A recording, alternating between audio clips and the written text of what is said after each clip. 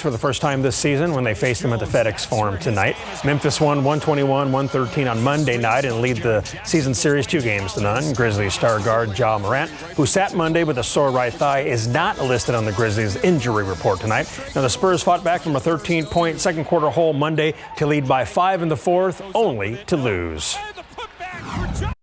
Something that we have to do to give ourselves a chance every single night, but something that we want to build on as well.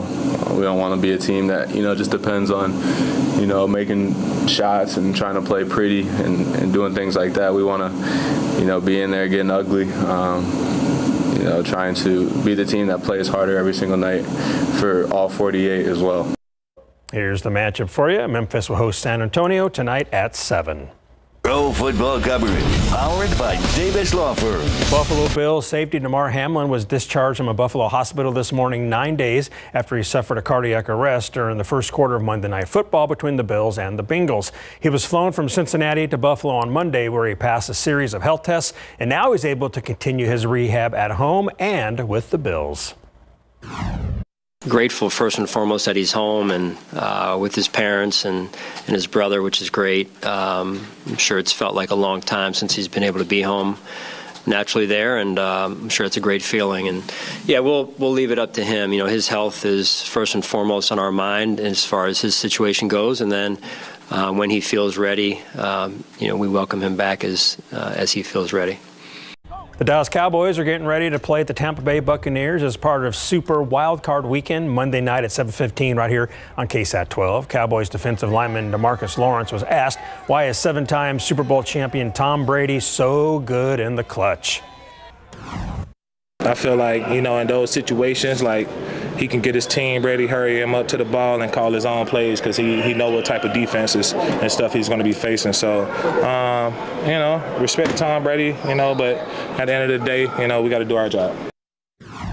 Tampa Bay won the AFC South at 8-9 for Brady's first losing season as a starting quarterback. His leading receiver, Mike Evans, ready to face the Cowboys' passing defense that finished 9th overall in passing yards allowed.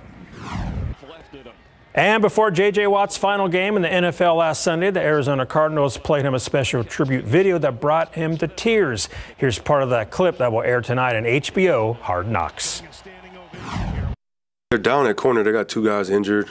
There were some solid players. The backup is solid. We're watching more film on him. 26. He's made some plays, but when we're healthy, it doesn't matter who the DBs are. So hopefully we get a lot of cover one. I love that. Our apologies for that. Somehow our video got out of order. Evans had 71 yards receiving and 1 touchdown in the Bucs' 19-3 Week 1 win at Dallas. And are we going to have that JJ sound? Hopefully we have it coming up. Brother, Jage, I just want to say congratulations on retirement. You and your resiliency throughout all the ups and downs, you ending up in the NFL and you being a Defensive Player of the Year and you having all the success that you had showed me that it's possible. Congratulations, buddy. See you in camp. You're an incredible player. Excited to see the next chapter of your life. Good luck, brother. Congrats on your retirement and Hall of Fame career, Jage. It's been so special having a front row seat to it all, and I couldn't be more proud of you. Love you, bro. His wife and both of his parents are also part of that video, and he cried a lot, which was obviously awesome. Did not expect it. He did not. It surprised him. Yeah, the NFL's going to miss him. They will. Yeah. Thanks, Larry. Well, former Uvalde CISD Police Chief Pete Arredondo still not talking about what happened during the catastrophic response to the deadly shooting at Robb Elementary, but he did talk the day after the shooting. Yeah, what he said to investigators about that response or lack of it, and what body cam shows actually happened during that response. The full story is next.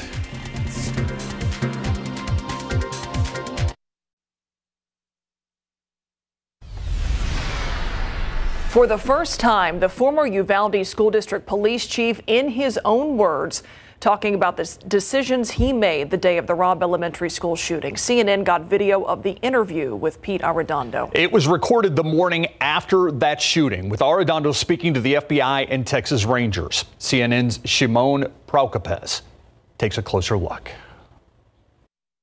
I know there was probably victims in there, and with the shots I heard, I know it's probably somebody who's going to be deceased. Former Uvalde School Police Chief Pete Arredondo heard for the first time the day after the May 24th shooting, attempting to explain his actions. In new video obtained by CNN, Arredondo telling investigators he assumed students in the room with the shooter were already dead, so he chose to clear children from surrounding classrooms. There's nobody in there? No, not here. We now know he was wrong. At least 3 victims were pulled out of the room alive, who later died from their injuries. My first thought is that we need to vacate. We haven't contained, and I know this is horrible. I know this is what our training tells us to do, but we haven't contained. There's probably going to be some deceased in there, but we don't need any more from out here. So I called out and I said, get these kids out. Whatever I told them, bust those windows, get them out. Stunning admissions while being questioned by the FBI and Texas Rangers. Throughout this deal, I was trying to make communication with him. He's communicating. Can you hear me, sir? Arredondo explains he kept trying to talk to the shooter, and for the first time we learned that he heard the gunman, alone in a room full of children, reloading his weapon. And still, he took no action that stopped the gunman. I'm certain I heard him reload. I heard something with a pin. Obviously, we all know what that sounds like. Not with a pin, I'm sorry, with a clip. I'm assuming he reloaded, but I know he did something with it. I did hear that at one time. I don't know if there was a second. He never responded at all. I'm gonna go around that way or which way? Now considered one of the worst law enforcement failures in recent memory, Arredondo knew that criticism would come. We're going to get scrutinized. I'm expecting that. We're going to get scrutinized why we didn't go in there. Days later, Arredondo would be labeled the incident commander by the Texas State Police. They say he was the officer in charge and the man to blame for the deadly delay. Who was the incident commander, sir? The chief of police of the Consolidated Independent School District is the incident commander. It's his school. He's the chief of police, okay?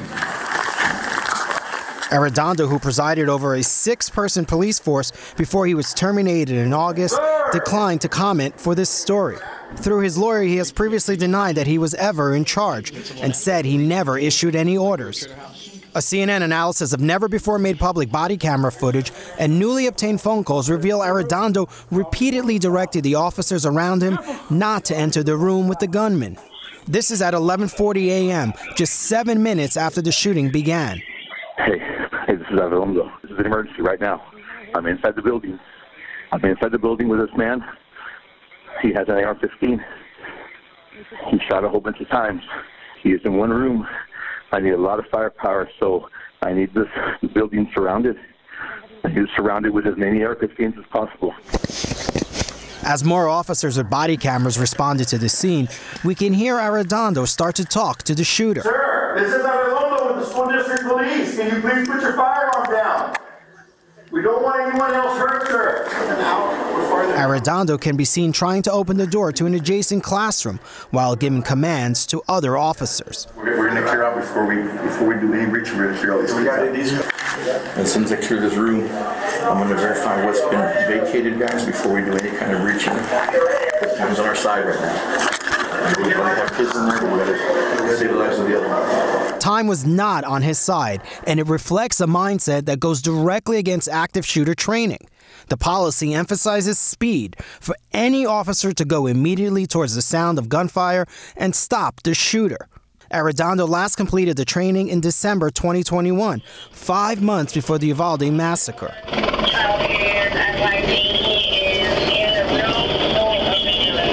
At about 12:12 p.m., a crucial transmission from the Uvalde dispatcher comes over the radios in the hallway, informing the officers that a child in the room with the gunman called 911 and says she's surrounded by victims. The dispatch blares within earshot of Arredondo.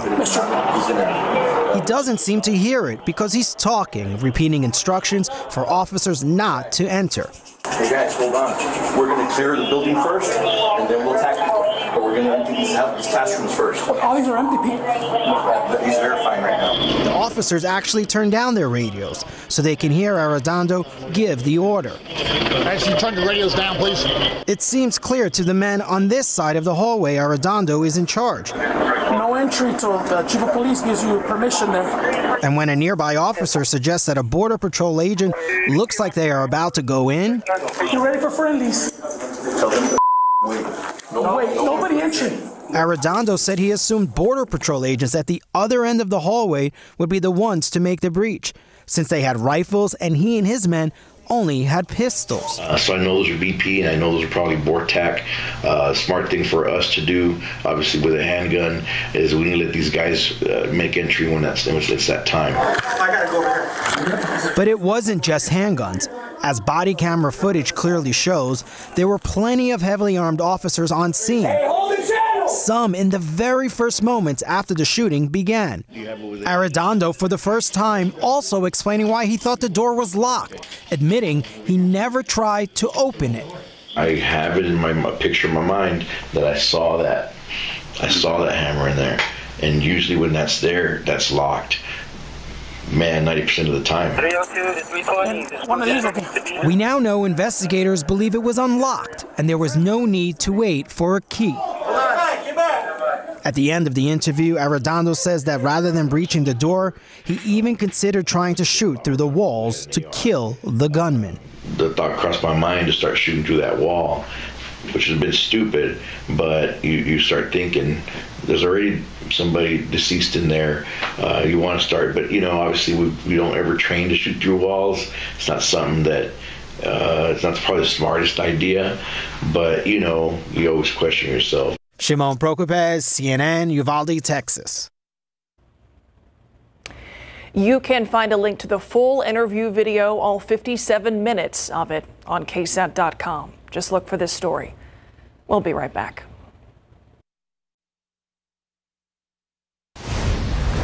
Delays and cancellations grounded thousands and thousands of air travelers across the U.S. this morning after the computer system that all pilots must access before each flight crashed. The incident's still affecting people's arrival and departure times, but things currently appear normal at San Antonio International Airport at last check. According to the FAA, its computer system called the Notice to Air Missions, or NOTAM, went down late Tuesday, impacting some 21,000 domestic flights scheduled for today, most of them this morning. The system alerts pilots to potential risks they may encounter during their flights before they took off. Federal officials are now investigating to determine what caused that system to go down. Another look outside this evening. We're getting closer to the arrival of that cold front and the wind. Adam. Yeah, the wind's going to be the big headline, I think, tomorrow. Now, the cold front's going to hit at midnight, but it's not going to be a drastic cold front that you notice right away. Nothing like that cold snap we had around Christmas. We're 77 right now.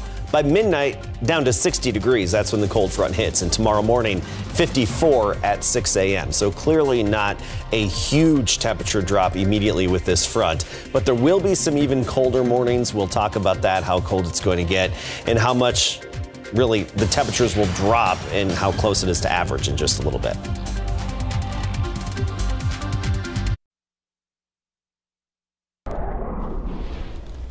We got some changes just around the corner, but sounds like they're going to take a little while to settle in once that cold front gets here. Yeah, kind of break down the timing for us, Adam. Yeah, well, I mean, you think about it, too. We're going from 70s and 80s, right? So unseasonably warm, almost record-challenging temperatures, back down closer to where we should be this time of year. The cold front, it's going to hit at midnight, but you're not going to notice it right away. Not one of those kinds of cold fronts. We'll drop down near average for about the next 3 days, especially when it comes to high temperatures.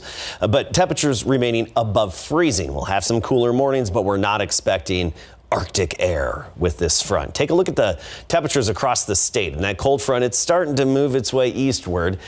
Clearly not a massive temperature drop along it. Near 80 in Junction, 73 Abilene. You get behind the front, 60s, and then even some 50s up in the Panhandle. Locally, 72 in Helotes. Canyon Lake at 70. Seguin now 75, and officially in town we're at 77. Tomorrow morning, we'll wake up to readings in the lower 50s. So nothing frigid out there, and actually about 10 degrees above average for this time of year. So 53 in the morning around San Antonio, some upper 40s in the hill country. And then by tomorrow afternoon, we're into the mid-60s locally, about 66 around San Antonio officially, and a little bit cooler as you get into the hill country, but the average high is 63. So we're a little closer to average, but still a bit above it. Mid-60s Thursday and Friday, upper 60s on Saturday, and then by Sunday, we're well into the 70s again, and that's where we're going to be through or as we get into next week as well. So this is going to be a brief little reset in terms of temperatures. Wind, that's going to be a big story. Calm right now. Don't even notice the breeze outside. That's going to be changing significantly. Behind the cold front, by sunrise, the wind will really start to pick up. We're talking a steady north wind around 20 miles per hour with gusts in excess of 30 miles per hour. Now, this computer model we have here is saying wind gusts 7 a.m., 10 a.m., 38, 39 miles per hour. That may be a little excessive, but definitely within the realm of possibility. And then after sunset tomorrow, the wind will start to pump the brakes and simmer down just a little bit. I wish we could drum up some rain, some moisture with this cold front, but it's just not going to happen. You see the swirl here in Kansas coming out of Colorado. This is a classic Colorado low that develops from the cross barrier flow from the 500 millibar of vorticity. We can get all into it. And you get the Lee cyclogenesis forming. Just having a little fun here, but it's true. And then it develops the cold front. Weather geeking out. Yes. I love on my forecast sheet when I get to write Lee cyclogenesis, exclamation point. Don't we all? Mm-hmm. Good stuff. Sometimes we get that even here in Texas. We get that Lee cyclogenesis. Anyway, that's moving eastward, and that's going to carry its energy away from us and not really impact our conditions in terms of rain. Big story still West Coast. You know, parts of California have had up to 3 times their annual average rainfall just within the past week. That's how significant this is. You see this big atmospheric river coming on shore, and we're still learning a lot about these atmospheric rivers. We don't have a whole lot of knowledge about them. So in particular, NASA's even doing some research. Hurricane hunters are flying into those atmospheric rivers so we can really learn more about them. They're, I'd say, a relatively new phenomena that's being studied in more detail now. But those atmospheric rivers, big plume of Pacific moisture coming on shore, it's going to continue to pound the West Coast. Look up and down the midsection of the country over the next 7 days. Pretty dry conditions up and down the central portion of the country. You get to the coast, and that's where the action is. 10% chance of rain by Wednesday of next week. If I'm generous, I'd give it a 20%. That's about where we stand right now, unfortunately. The wind, the big headline tomorrow. Here's your KSAT 12-hour forecast. 53 degrees at 7 a.m. By noon, we're sunny, up to 62. And then by 4 o'clock, we're hitting 66 for the high temperature. Coldest mornings, Friday at 38, and then Saturday down to 35. In the hill country, we could have a brief light freeze those mornings, but I think around town and most of us outside of the hill country will be just above freezing. But of course, that's a return to jacket weather at the bus stop those mornings. And there's that only 10% chance next Wednesday at this time. You know, Cyclogenesis was a big band in the 80s, weren't they? Phil Collins played drums and sang for him, I think. Yeah. What about Lee cyclogenesis? I don't know. We never know. Still a big 80s band. In case you missed it, coming up next. Here's today's In Case You Missed It. It's Wednesday, January 11th. 2 San Antonio teenagers arrested for breaking into cars and then leading officers on a chase. This happened Tuesday morning in New Braunfels. This is one of the suspects, Joe Angel Puente. Police say he and 2 others were reported for forcibly breaking into cars in a shopping center near I-35. When officers got there, the suspects took off in a gray car and then led officers on that chase. But 2 were eventually caught, a 16-year-old male and Puente. A 3rd suspect was not caught. A woman arrested for stabbing a man 4 times during an argument. This is Loretta Appelt. She's charged with aggravated assault with a deadly weapon. Arrest records state on Monday Appelt and a man were arguing over her sister. At some point, Appelt reportedly pulled a knife and stabbed the man's head and neck. He was taken to University Hospital. Appelt later arrested. Her bond set at $100,000. Americans could soon be paying out of pocket for the COVID-19 vaccine and boosters. Vaccine maker Moderna said when the government contracts end, it's considering charging between $110 and $130 per dose. That's according to the Wall Street Journal. In an interview, Moderna's chief executive officer said, quote, pricing is consistent with the value of the vaccine. Another vaccine maker, Pfizer, said it's also looking at charging about the same price per dose. This year's Coachella lineup is out. The music festival's promoters tweeted a picture of the lineup poster yesterday. Headliners include Bad Bunny, Blackpink, and Frank Ocean. Variety reports Coachella has been trying to feature more international artists and that the lineup reflects that. Coachella is scheduled for April in Indio, California.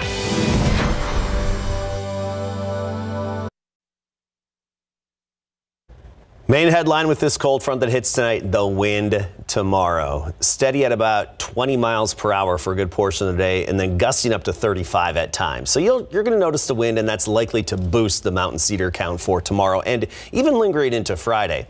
Sunny all day tomorrow. We'll start off in the lower 50s. By the afternoon, we're at 66. 60s for highs through Saturday, closer to average but still a little above, and then we warm back up again. Tissues handy tomorrow and Friday. Yeah. Be a jacket. Yeah. Allergy pills, have them handy as well. Thanks for watching. See you tonight on the Night Beat at 10.